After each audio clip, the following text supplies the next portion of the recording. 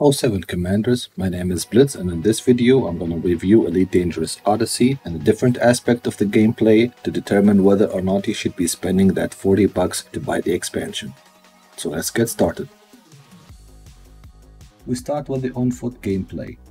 The first thing that comes to mind on the on-foot gameplay part of Odyssey is the instancing.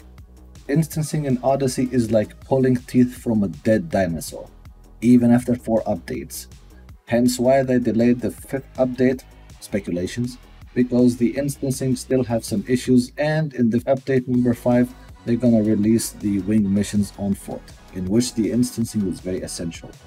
And I really hope for the sake of the community that FDev will get it right this time, as the 5th update might be the only update that launches without hitches, unlike the other 4 updates that were rigged with bugs and issues, and most of them was the instancing that hasn't been fixed yet.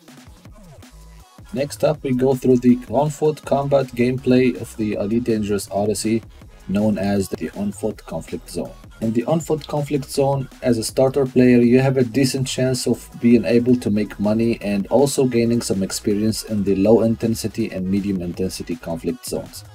But if you want to go to the high intensity conflict zones, having a high-grade gears and upgraded gears is really recommended, as you will be facing against super NPCs that have high-grade equipment and they will kick your teeth in a heartbeat. Still, on the bright side, you can be able to gain a lot of experience through the low intensity and medium intensity conflict zone, as well make a decent amount of money from the combat bonds and gain reputation with the faction that you were fighting for. The next part of this gameplay is gonna be the material farming and looting and doing missions. Doing missions is, well, pretty much the usual as in Horizon. The only element that you need to pay attention to is you have to be stealthy no matter what you do, and in some missions triggering an alarm will cause a mission failure. One thing to pay attention to, commanders, is when you die during a mission, you will fail that said mission. It doesn't matter how you died. Even if you die from an explosion or die from asphyxiation due to power loss and oxygen loss, you will fail that mission. One other condition is for covert mission, when you raise an alarm, you will fail the mission automatically, and you have to discard it from your transaction so you can clear it from your mission board. Other than that, the material farming is not that big of a grind or huge of a grind as most people can make it. It can be pretty much easy if you know what you are doing, and I believe my friend Hawks from Hawks Gaming has made a few videos on that will give you a lot of infos. The only thing left is unlocking the engineers for Elite Dangerous Odyssey. Unlocking the engineers for Elite Dangerous Odyssey may not be the hardest task, but for some engineers it is. For example, we have the engineer named Kit Fowler that requires you to bring 20 opinion poles that was formerly reduced from 40, and those opinion poles are one of the most rarest drop in the game, and they're really hard to get, most likely because of the junk materials that keep spawning in the game.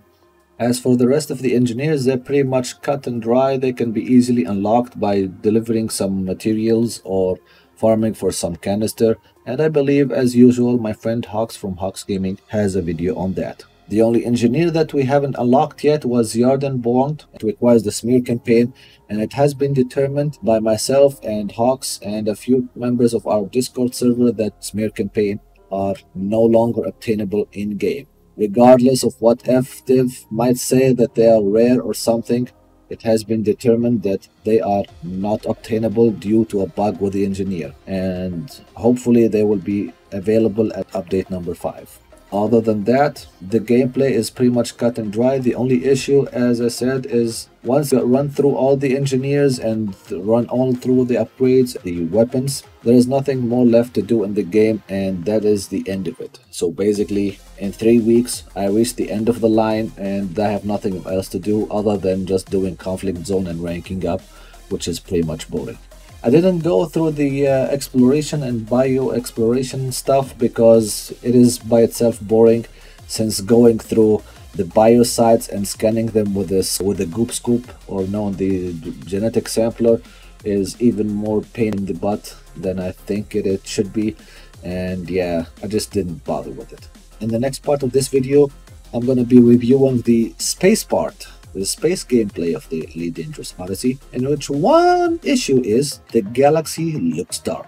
It's dark, and it should use a little bit of a gamma. But hey, one more thing to add is in the space gameplay you don't get frame drops as you get in the on-foot gameplay, but this is the performance issue that has been already known, but yeah, we have nothing to add to that. Moving on to the combat aspect of Elite Dangerous Odyssey in space, combat bond and bounties have been adjusted to reflect on a higher value from targets. In addition, the low-res and high-res and medium-res and high-res sights have been greatly improved so that the enemies are more aggressive and shooting you more often.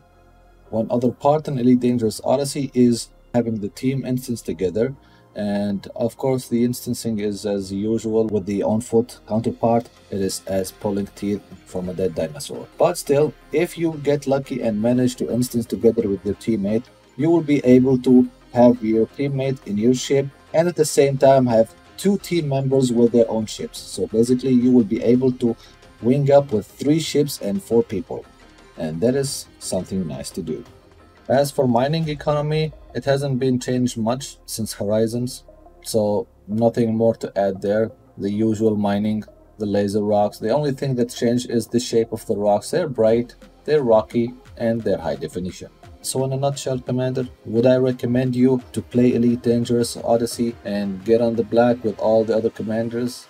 Well, I would hold off on that. Recommendation is to hold off on that and wait for the console release, not the update 5 but the console release, since after the console release supposedly the game will be stable enough to run and already gone through all the performance optimization and all the major bugs that makes the game almost unplayable. That's it, Commanders. I hope you enjoyed this video and see you in the black.